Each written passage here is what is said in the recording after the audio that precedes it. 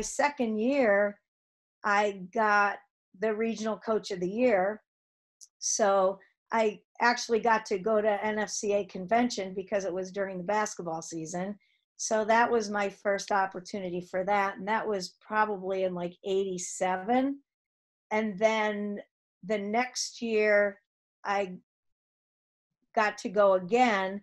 And at that point in time, Betty Hoff said, well, I'm doing all this stuff in Division III, but I'm looking to get off. And I'd like you to take my place on the board for Division III.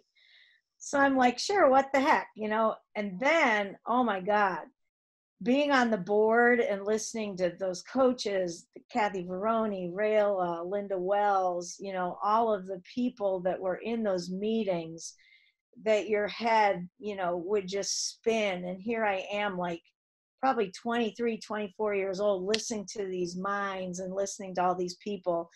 June Walker as a coach, we would at Allegheny, we were pretty darn good, and we got to the championships every year.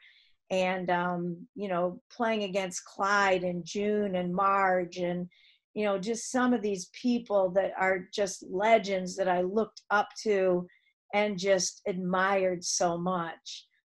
So my two biggest mentors are probably Kay Gould, who was my, the coach at Allegheny, my middle school, phys ed teacher, and June Walker, I would definitely say. I can remember sitting in Eastern Connecticut at the championships, and there were rainouts, and we were actually in the dorms.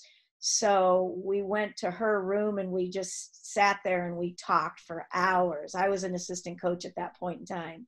And, just things like that just really helped mold the person that I am. And I was just so fortunate to be thrown in the fire as a head coach at an early age and as on the board as an early age, when I didn't think I was ready for it, but it was an opportunity.